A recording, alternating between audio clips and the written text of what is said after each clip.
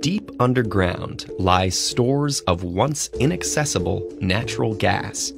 This gas was likely formed over millions of years as layers of decaying organisms were exposed to intense heat and pressure under the Earth's crust.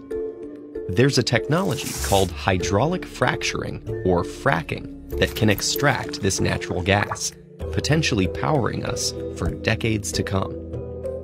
So how does fracking work, and why is it a source of such heated controversy? A fracking site can be anywhere with natural gas, from a remote desert to several hundred feet from your backyard. It starts out with a long vertical hole, known as a well bore, drilled down through layers of sediment. When the well reaches 2,500 to 3,000 meters, it's at its kickoff point, where it can begin the process of horizontal drilling. It turns 90 degrees and extends horizontally for about 1.5 kilometers through a compressed black layer called the shale rock formation. A specialized perforating gun is then lowered and fired, creating a series of small inch-long holes that burst through the well's casing into the rock layer. About 3 to 4 months after the initial drilling, the well is ready for fracking to begin. Fracking fluid is pumped down into the well at a pressure so high it cracks the shale rock, creating fractures through which the trapped gas and oil can escape. The fluid itself is more than 90% water. The rest is made up of concentrated chemical additives. These vary depending on the specific characteristics of the fracking site, but usually fall into 3 categories.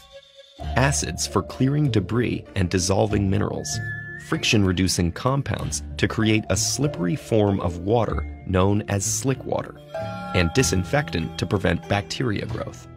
Sand or clay is also mixed into the water to prop open the fissures so the gas and oil can keep leaking out even after the pressure is released. It's estimated that all of fracking's intense pumping and flushing uses an average of 3 to 6 million gallons of water per well. That's actually not a lot compared to agriculture, power plants, or even golf course maintenance, but it can have a notable impact on local water supply. And disposing of used fracking water is also an issue. Along with the trapped gas that's pumped up to the surface, millions of gallons of flowback liquid come gushing up. This liquid, containing contaminants like radioactive material, salts, heavy metals, and hydrocarbons, needs to be stored and disposed of. That's usually done in pits on site, in deep wells, or off-site at water treatment facilities. Another option is to recycle the flowback liquid, but the recycling process can actually increase levels of contamination since the water is more toxic with each use. Wells are typically encased in steel and cement to prevent contaminants from leaking into groundwater. But any negligence or fracking-related accidents can have devastating effects.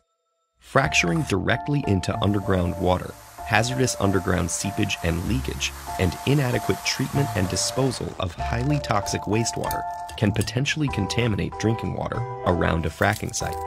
There's also concern about the threat of earthquakes and damaged infrastructure from pressure and wastewater injection. Links between fracking and increased seismic activity leave unresolved questions about long-term pressure imbalances that might be happening deep beneath our feet. Fracking's biggest controversy, though, is happening above the ground.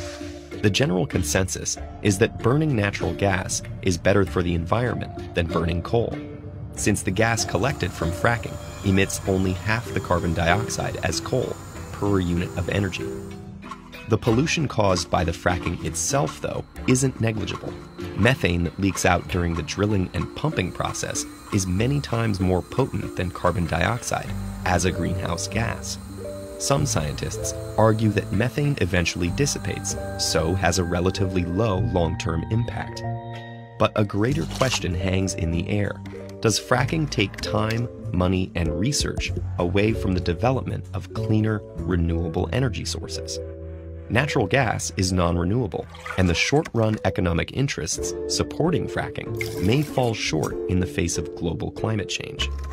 experts are still examining fracking's overarching effects. Although modern fracking has been around since the 1940s, it's boomed in the last few decades as other sources of natural gas decrease, the costs of non-renewable energies rise, and cutting-edge technologies make it so accessible. But many countries and regions have already banned fracking in response to environmental concerns. It's undeniable that fracking has reshaped the energy landscape around the world. But for what long-term benefit, and at what cost?